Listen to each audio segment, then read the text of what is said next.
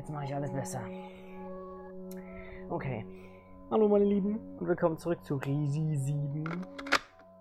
Ich sag schon mal laden bitte.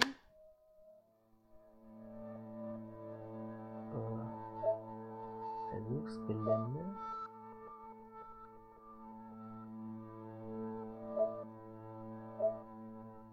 Ich sag mal Versuchsgelände. Ich weiß gar nicht, wo wir da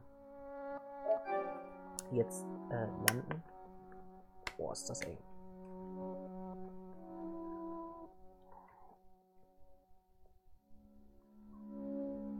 Spielchen spielen. Tue ich doch hier schon.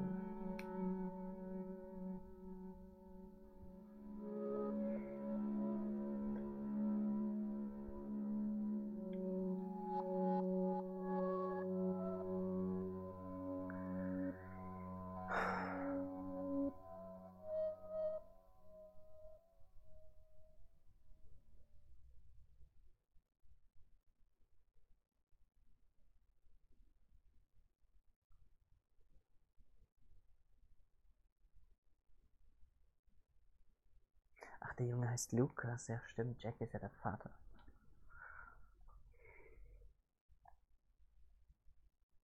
Peinlich, wenn man die Namen seiner eigenen Familienmitglieder nicht kennt. Aber gut, ich bin ja erst auch seit kurzem dabei. Hat sich ja keiner richtig vorgestellt. Was soll das denn?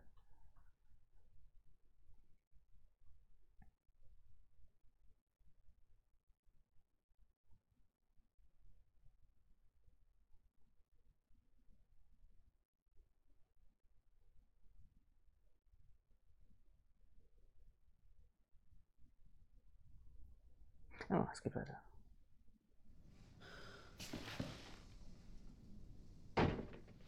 Ach, fuck, ja toll, okay. Nein. Nee, ich wollte draußen anfangen. Ich wollte die Fehler vom letzten Mal ausbügeln. Im Hof, okay. Ja, möchte ich laden.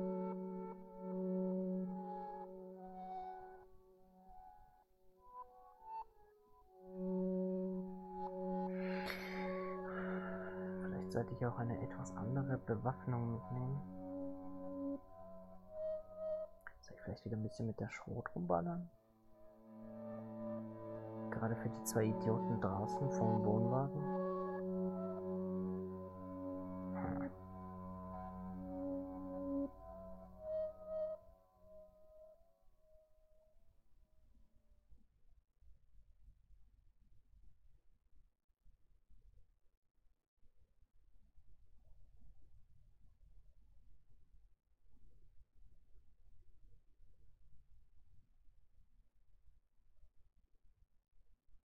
Ich habe nicht mehr so viel Schrotmunition. Ich finde die Pumpgun nämlich ganz geil. Aber wir haben bei der Mutter leider so viel verbraten an Munition. Granate habe ich auch noch, aber den hebe ich mir definitiv für Lucas auf.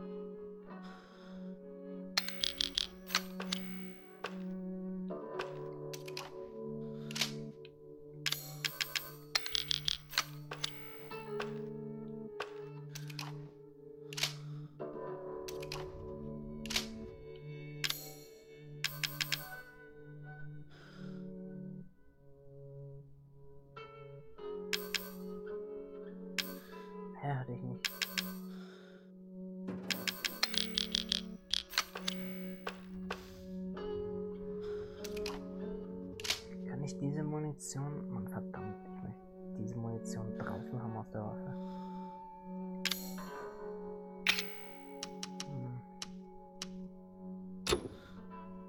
Ja, blöd. Jetzt kriege ich die Munition aus der Knarre nicht raus. Ich sie erst verballern.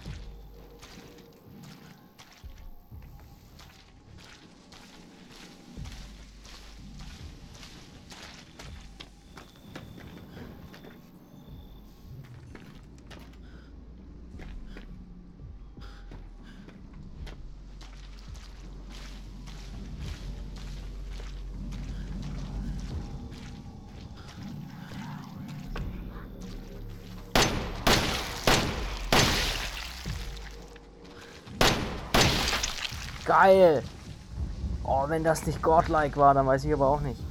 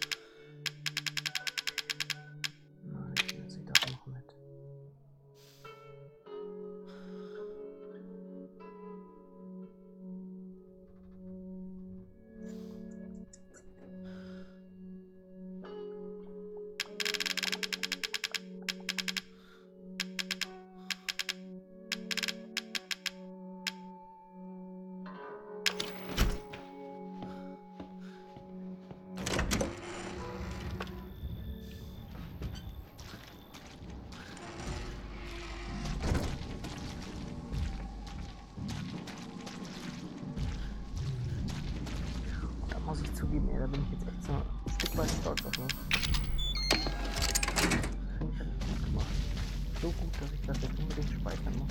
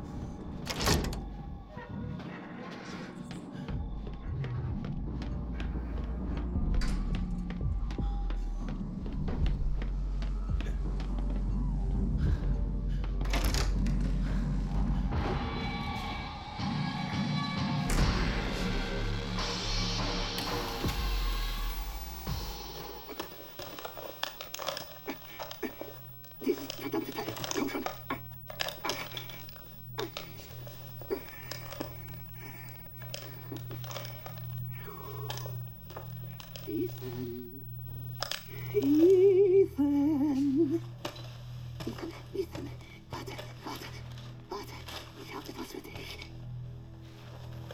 Schau doch mal her, was ich habe. Weißt du, wozu das gut ist? Weißt du, was Zoe damit anstellen will?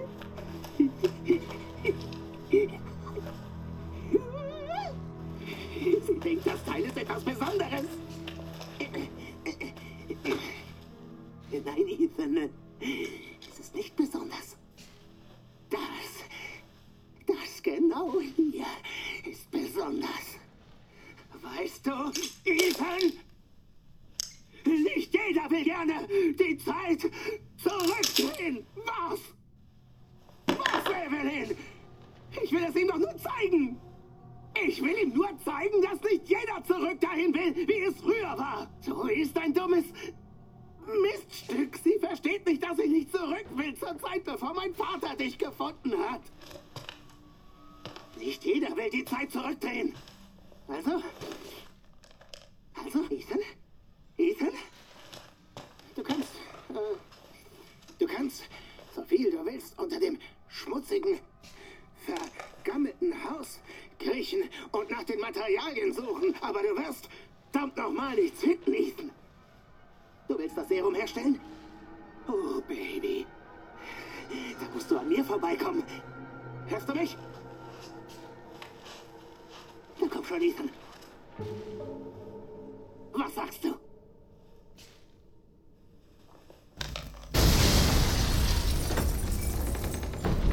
Scheiße! Aber mir geht's gut.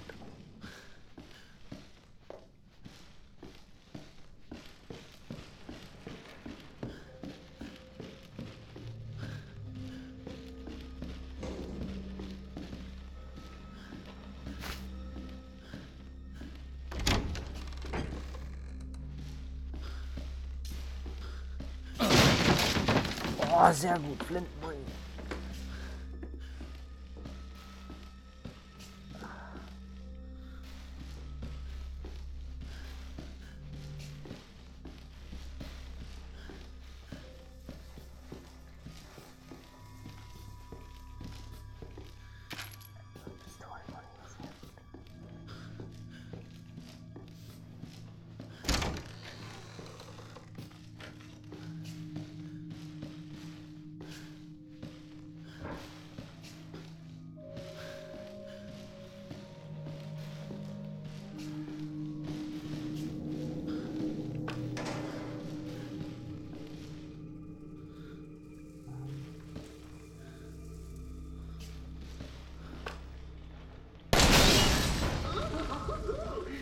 Du hast ein wirklich gutes Auge.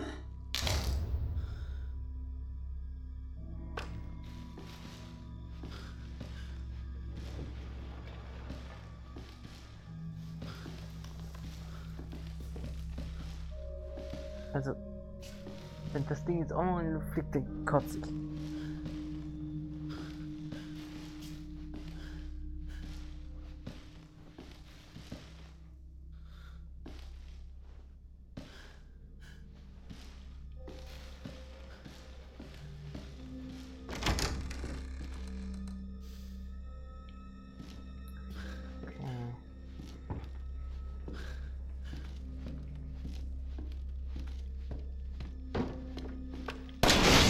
Was hast du gegen Kisten, Ethan?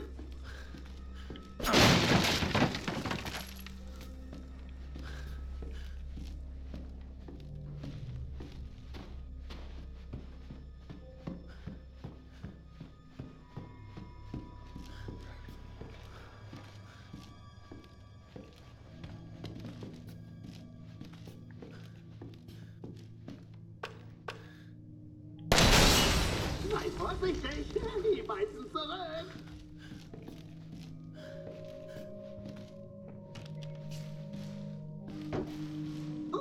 Schätze, ich muss wohl einen Gang zulegen.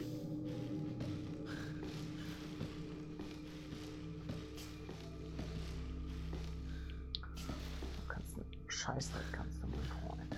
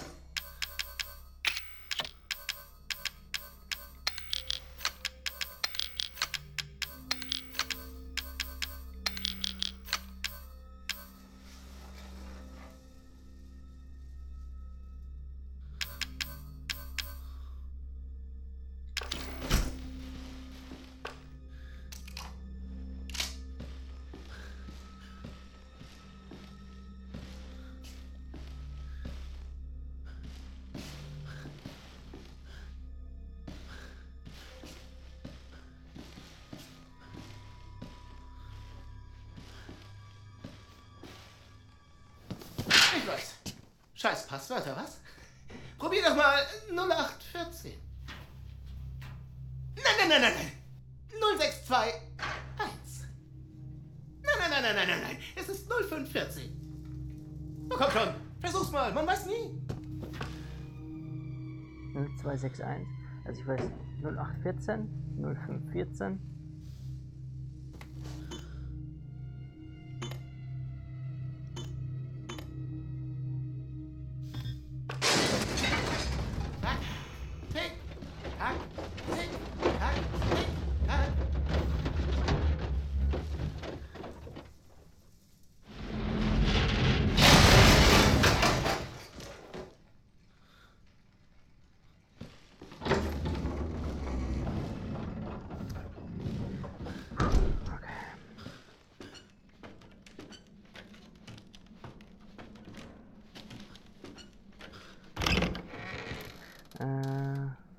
Diese war die Mine.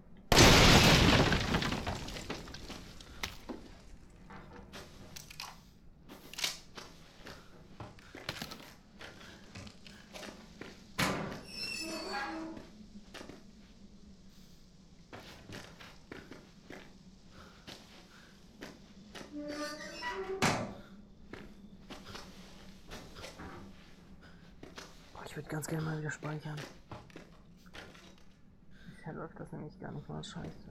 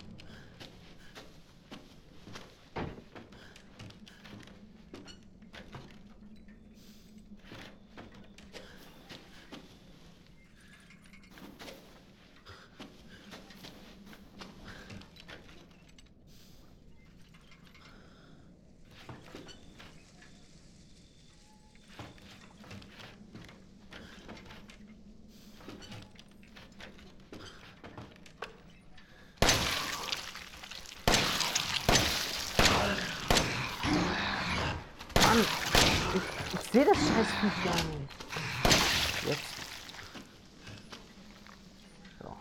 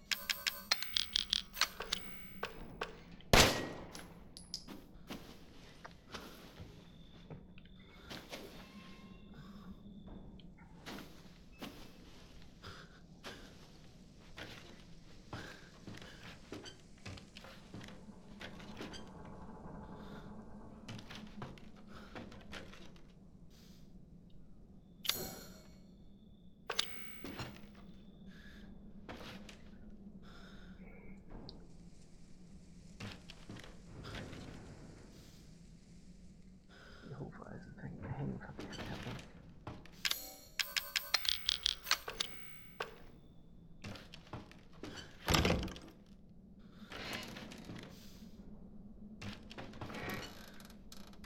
Boah, Alter.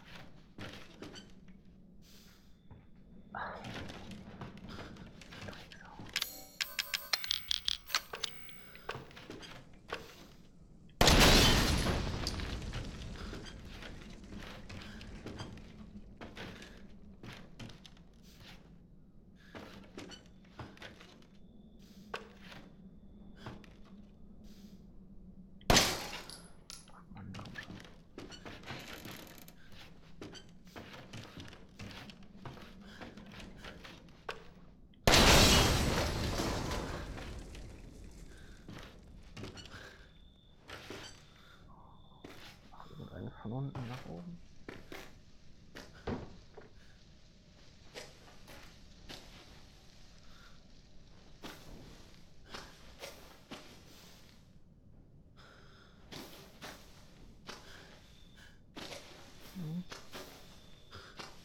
Bumm machen.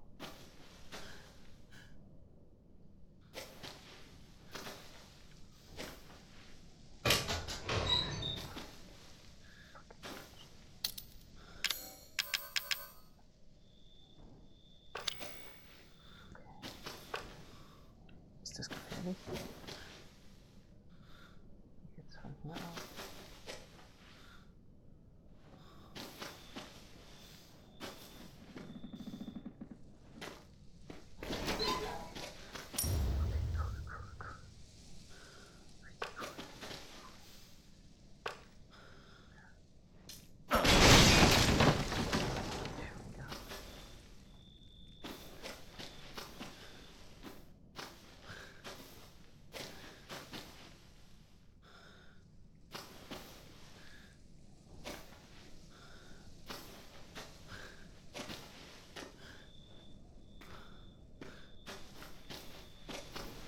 Kann ich kurz mal aufstehen?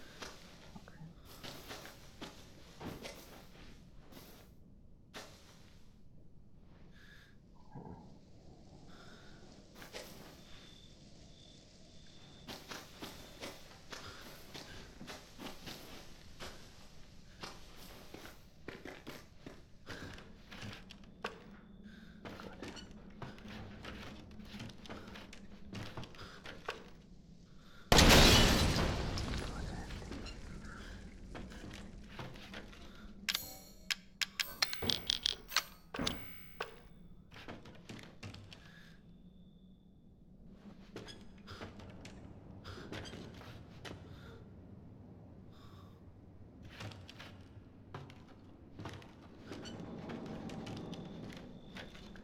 Nein, das war sonst keine Mine mehr.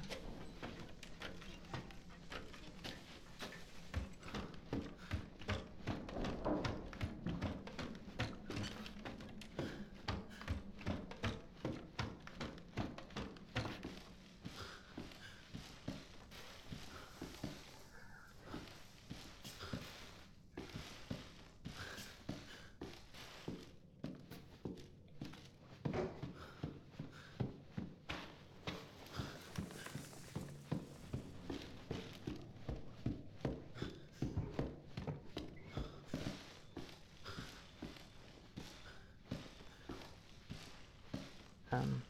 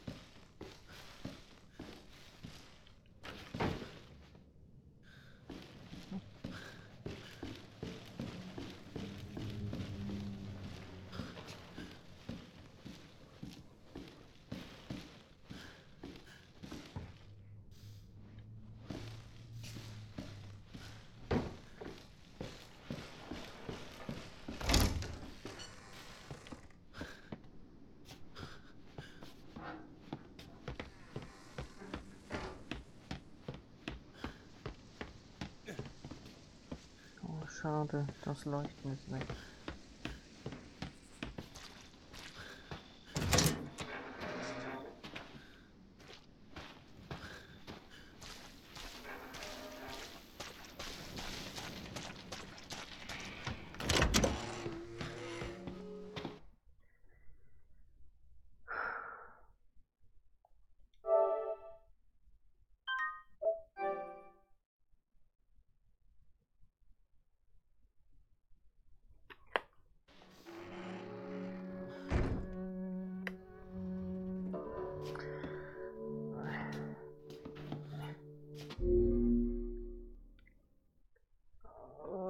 So, okay.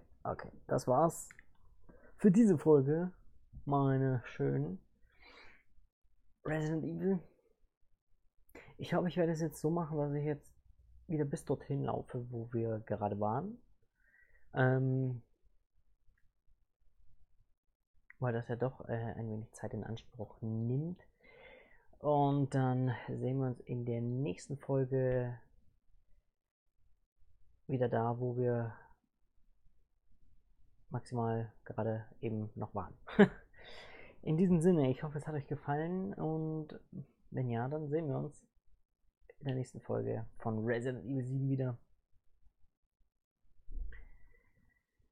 Ich brauche jetzt erstmal eine Pause. Ich muss jetzt erstmal was essen. Ich habe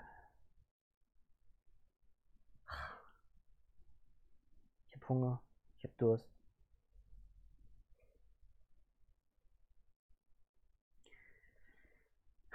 Und ich kriege schon leichte Kopfschmerzen. So, deswegen, weg mit dem Ding hier. Und für euch heißt es abschalten, ne? Wisst ihr Bescheid?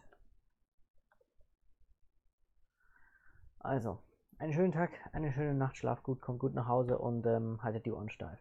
Das war's von mir, ich bin raus. Tschüss.